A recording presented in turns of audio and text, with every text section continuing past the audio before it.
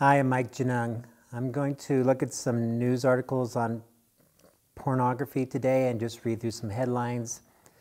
I'm going to start with one article that came out of the Philadelphia Inquirer.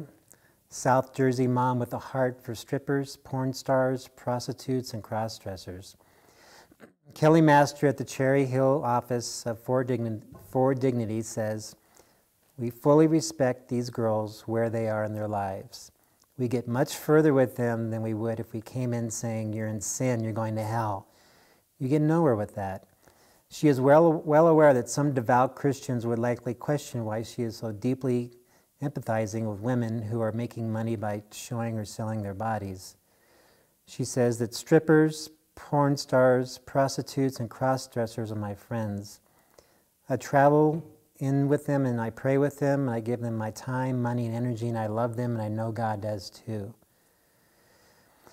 When I read that, I was just blown away. I mean, I was inspired, and I just think that if every church had a ministry like that went to the stripper bars, I mean, wouldn't that be awesome? I mean, I even thought about maybe with our ministry locally, maybe we can start praying and asking for some women that God might bring to go to the local stripper bars. So to me, that was just, I loved that. That was incredible. And then another headline, most people have watched porn at work, and lots of us are masturbating at our desks. 60% have watched porn at work, with 10% masturbating at their desks. 36% went to the bathroom at work. And then another one having to do with work, women masturbate more than men while looking at photos of colleagues. 2 out of 5 women have looked at pictures of male colleagues on social media while masturbating. 39% of men and 42% of women masturbated to colleagues' social media photos. So we really don't talk about women struggling with lust very often, but what we keep seeing is this is a bigger and bigger segment. And we get emails from women that are saying, hey, you've kind of left us out here and we're struggling too and we need help. And then at work, I mean, that's how, when this gets a hold of somebody, that's how far it can go, is it can take them to doing this at work. We hear people who have been fired. We just got an email this last week from a wife who said her husband got fired from his job. And the problem with pornography is it affects every part of the life, not just the home life. So that desire that once lust gets a hold, it can take you places you never thought it would. And then another stat, women getting into porn in big ways, the headline, women have gone from 17% of all women to 30% are now viewing pornography. So again, women are the highest or the fastest growing class when it comes to viewers of porn.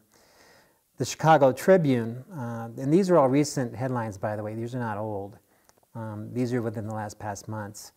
How porn is affecting kids. 11 is now the average age a child is first exposed to pornography. 94% of kids will see porn by age 14. And we receive phone calls from parents saying, hey, my 7, 8, 9, 10-year-old child is having issues with pornography. What should I do? And a lot of parents are still kind of blind when it comes to this, and they're shocked when 10, 11, 12-year-old junior comes to them or they catch them with pornography on their phone. So the bottom line is an 8-year-old kid does not have the emotional maturity to have a smartphone with wide open internet access. You might as well just hand them a ticket to a stripper bar and say, hey, you want to see what that's about? That's how stupid that is. So with my own kids, we've been very cautious, and we started giving them phones around the age of 13, but you know, we walk with them through that process. You don't want to just be throwing a smartphone on your kid. Another headline, porn stars are dying young in the porn industry. 5 young actresses have been found dead in the recent months. And that's heartbreaking and that's tragic when you realize that all of us who either have watched pornography or are viewing pornography are contributing to this problem of killing these women. I mean, yeah, they signed up for it. They made the choice to go there, but the deal is that we are creating the demand. We are creating the demand in the church for that product. So every time that we light up something like that, pornography, we're playing into and feeding and financing the porn industry, which is destroying lives at both ends, not just the marriages and families, but the people who are creating it. And now I'm just going to read several titles in a row. Former church leader to make choice in his child porn case. And then just a brief text on this one. Between 2011 and 17, this person served as a worship director for a Presbyterian church, producing Christian music for the church. So he's basically getting ready to go to jail for child pornography. And then these are just some more titles, again, in the recent months. Pastor gets life in jail for raping stepdaughter. Ex-Oregon pastor sentenced to 11 years for child porn. Former youth pastor pleads guilty to child porn case. 73-year-old church organist found with child porn. Former Sunday school teacher to plead guilty to child porn. Former Sarasota pastor accused of inappropriately touching girls with more victims possible. Just yesterday I saw another headline. A 58-year-old senior pastor was just arrested for child pornography. Every single week, there are people going to jail in the church in leadership positions for felony crimes, and especially child pornography. And the reason I'm reading this and showing you this is to make you aware of what's happening, because what happens is pornography will always take you where you never thought it would. And these guys did not wake up and say, you know what, I'm going to commit a felony today that's going to destroy my life. They more than likely got into the quote on softcore stuff, and then they graduated and they started crossing boundaries, and one day they got hit with an image that burned into their mind. And from what I've read, child pornography is 10 times more toxic than adults having sex. So this is the church under the hood. This is the church that's unspoken and people don't talk about. These are destroyed lives and destroyed families, and this is what this plague is doing because we're not addressing it completely. But also, what I hear from a lot of pastors is that they feel isolated and alone and they have nobody to talk to. So if a pastor is struggling with pornography, the question is, does he feel comfortable enough to go to his elder board or someone and say, I'm really having a hard time right now, can you help me? From what I've seen, a lot of pastors are afraid of the pitchfork treatment where, okay, I screwed up and now they're going to get driven out of town and lynched. So, we can be the church that shoots its own from time to time. Part of this is because we have a stick up our butt and we expect everybody to be perfect. There is no such thing as a man or a woman in this life who is not fatally flawed and deeply broken with a sin nature.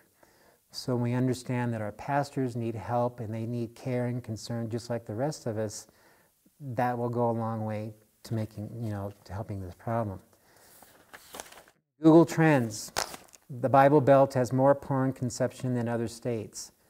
Researchers at Brock University, after pouring over 2 years' worth of Google Trends data, concluded that states that tended to be more religious also searched for websites using the term sex far more often than the national average.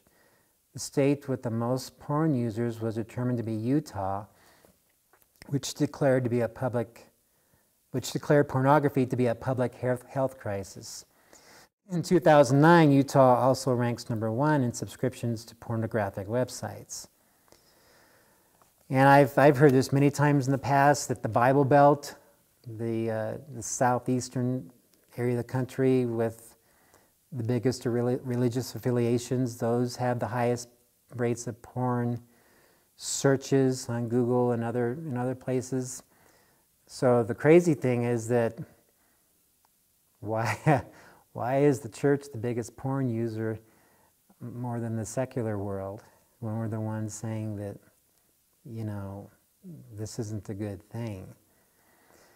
I think part of it is that once you tell somebody you can't do it, it like flames up the flesh, and the flesh says, hey, I want more of that. I think part of it is our culture. A lot of us don't even want to talk about sex. I mean, when's the last time you had porn and masturbation mentioned openly on a Sunday morning service? You know, a lot of people just don't want to hear about it. They just want to go along in their merry way and pretend everything's okay. And this is not a unique article. I've heard of stories where guys who have run Christian conventions went to a hotel, and then the hotel manager, when they saw that they were believers, with their anti-porn boards, just started snickering because he said that when Christian conventions come to town, that's when their porn rentals shoot up. So, you know, that should cause us some shame, but the real thing is that we have all the answers. We have the God who sets captives free. So what is it, what's going on, and what are we afraid of? I think part of it is this, we have kind of a sunshine and roses outlook, where we don't want to believe that 2/3 of the men of the church and 30% of the women are struggling with this stuff because, hey, we're the American church, right? We have all the greatest seminaries in the world, and we have, you know, the greatest pastors in the world, so what could go wrong, right? And if 2/3 of the men in your church and mine are doing this, then we're doing something really wrong. That means that we have a corrupt church, right? A church that's corrupt with sexual sin. But it also means there's a lot of people that need help. I also see another problem is lack of training. Pastors come out of seminary and they're taught how to preach God's word, but they're not taught how to deal with this and address this issue. So if even if a pastor gets up once or twice a year and says, okay, pornography is sin, if they leave them there and do not equip them on, okay, what does it look like to overcome that sin, you have not done them any good. All you've done is tell them it's sin. They already know that. When I was doing porn, I knew it was sin. That was not the issue. The issue was I didn't know what the way out was or what it looked like. So we need to start equipping our church leaders on what leading people out of this mess looks like. And so as I've thought about this in recent weeks, what we're going to start doing is offering what I'm calling a Blazing Grace Seminary, where this will be for ministry leaders and pastors. It'll be like a 2 or 3 day treat up in the mountains. The first day will be about ministering to you, pastors and ministry leaders.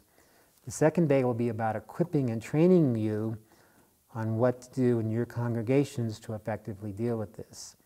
So sign up for our newsletter, and we'll be making announcements about this in the future. Thank you.